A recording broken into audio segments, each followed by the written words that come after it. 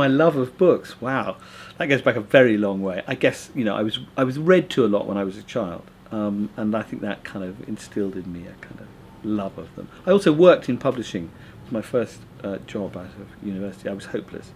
I didn't last very long, but it gave me a huge affection for the whole process and the lovely kind of creative sort of system that happens around books. So I have a real love for the sort of tactile feel of a book too.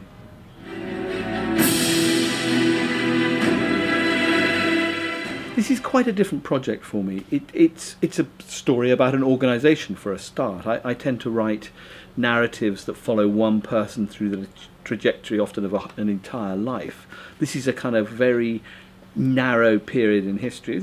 It's a very rich and dense period of history, but it covers really only about 4 or 5 years, and it's lots of different characters, which was a very different approach for me. But the book turned out to be not at all the book that I thought it was going to be. I thought it was going to be a kind of military history, and although obviously it is a military history to an extent since it's about wartime subject, it turned out to be a kind of series of linked biographies in some ways of characters. It's much more a story, I think, about personality and how individuals, very disparate and diverse, and in some cases very odd individuals, behave under appalling wartime conditions. And in a way it became a sort of study of bravery, and the way that bravery can be expressed and reflected in all sorts of different ways, and not really the classic macho SAS where you might expect it to be. I mean, in quite a lot of cases it's a kind of psychological resilience that these people have, rather than some sort of will to war.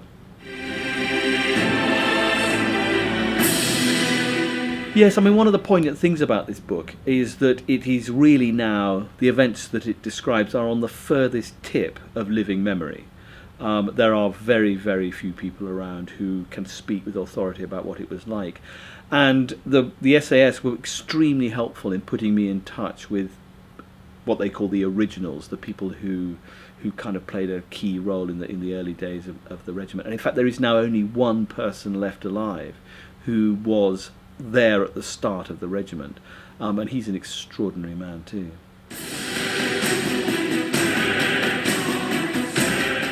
I tend to read a lot more non-fiction than fiction, which is a great regret really, because I love reading novels, but I find that I'm sort of in the real world in my working life, and so I tend to read factual books.